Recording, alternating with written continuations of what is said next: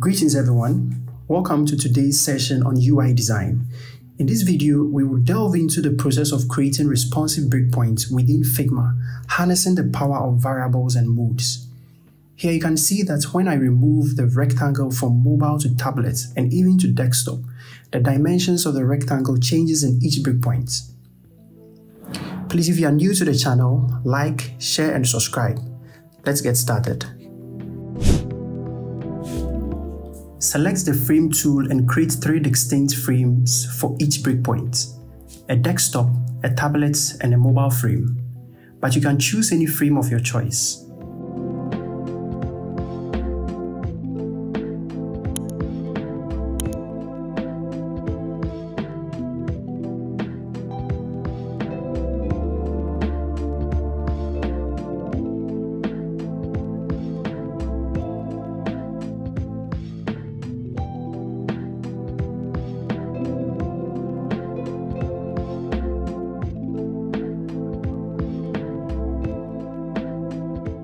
Next, it's important to rename the frames.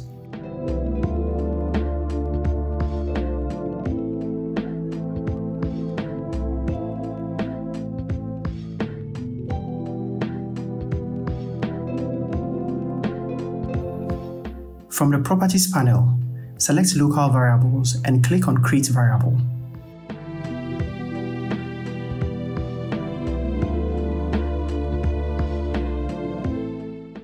Since we are creating a breakpoint, let's select a number. This means that we are creating a variable that can only store numbers. Go ahead and rename the variable label. I will call it responsive width.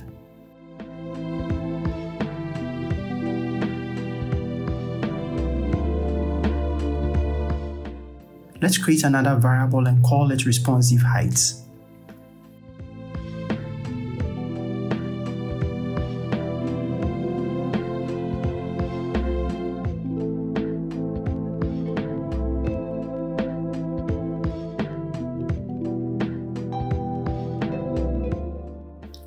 While we have the local variable panel opened, select the plus button at the top right corner to add 3 variable modes.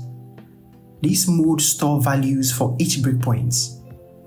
Rename the modes to the frame names we created earlier.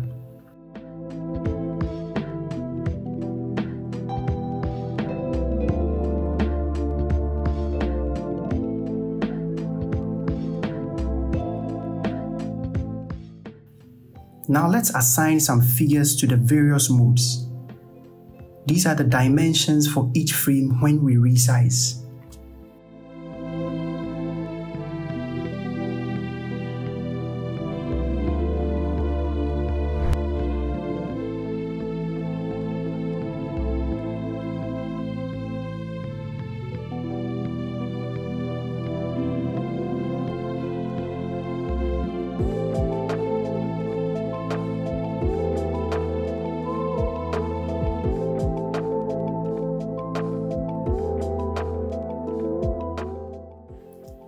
Select the rectangle tool and draw out a rectangle. The size doesn't matter.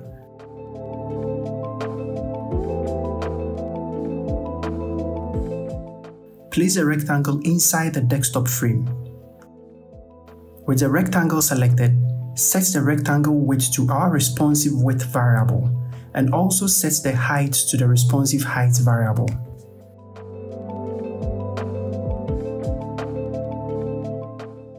Notice that when we create a duplicate of the rectangle and place it inside the tablet frame, the dimensions don't change. Let's fix that. First, select the parent desktop frame and from the Properties panel, change the variable mode to desktop.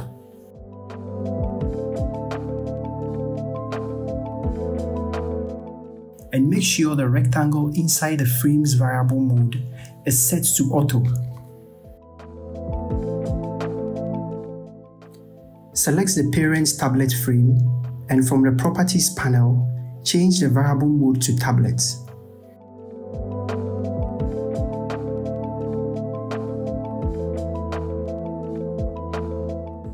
Repeat the same procedure for the mobile frame. Make sure the rectangles inside the frame variable modes are set to auto.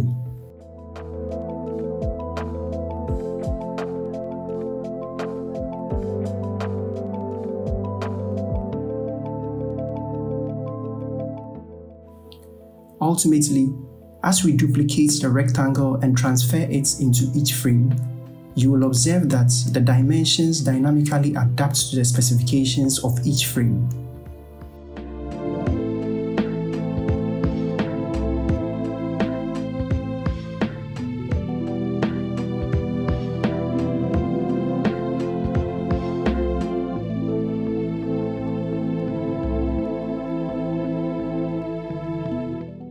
Thanks for watching.